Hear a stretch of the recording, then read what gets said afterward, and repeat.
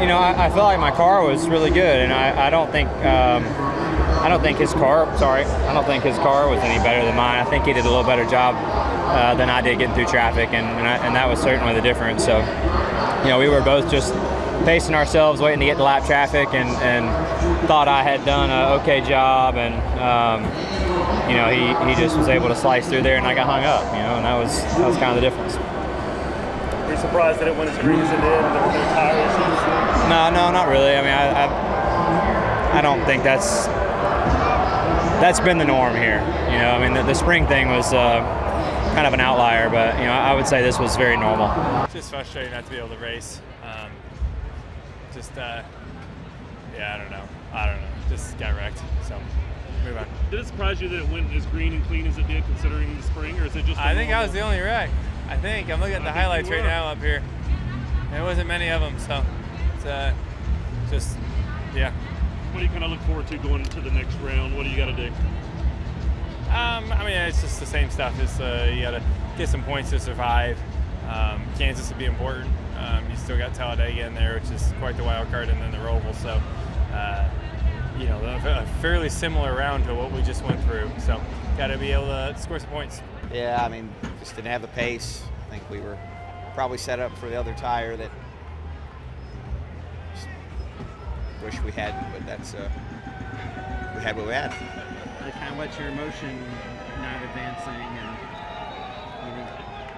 well, we want to run better. We want to win races, and we want to, you know, go make deep runs in the playoffs and be in the Final Four and all those things. And obviously, anything short of that is disappointing. So we'll come back and charge up more for next year. best 30th place finish ever? Yeah, it's definitely the best. Probably it's the only time that we're going to finish 31st or whatever we finish, and maybe celebrate a little bit. You know, it wasn't pretty, Bob. Obviously, we knew that it was going to be a long night. Yesterday, when we were load the car out of the trailer, we were slow. We were the last car in practice. We put up at 31st, and we run 31st. I think we finished 31st. So it's not ideal, but luckily we had a great Atlanta and a decent Watkins lane, and we were able to build a decent cushion. Did you know that you were okay if you just stayed there, or? At the very end, I knew. They told me maybe 30 laps to go, 40 laps to go. Hey, it's getting better, and I was holding on to 54, and that worked out good. And then once he started getting past, obviously, you know, things got better for us.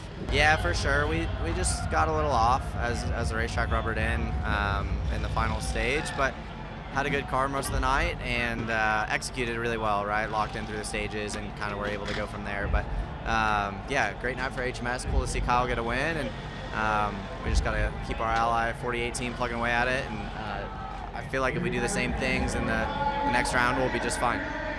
Is this more of everybody just needed to try to figure out a way to keep up with Kyle, because he had everybody just covered, right? Yeah, it was pretty standard Bristol race. So definitely not the high tire wear that some people expected, kind of standard deal.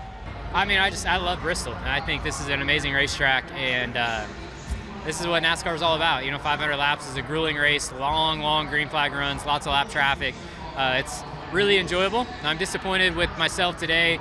Just bummed I didn't have enough to run with the 5, and then obviously I fell back at the end of the race. So, you know, I'm happy to get out here with the top 5, but always wanted a little bit more.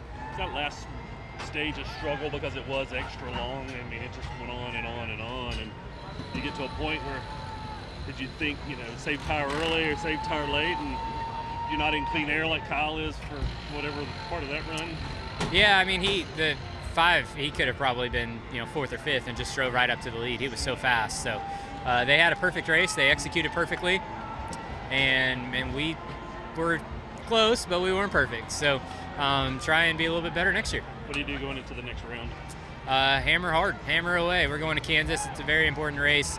You have to score points at that race if you want a chance to advance. So yeah, very important race next week.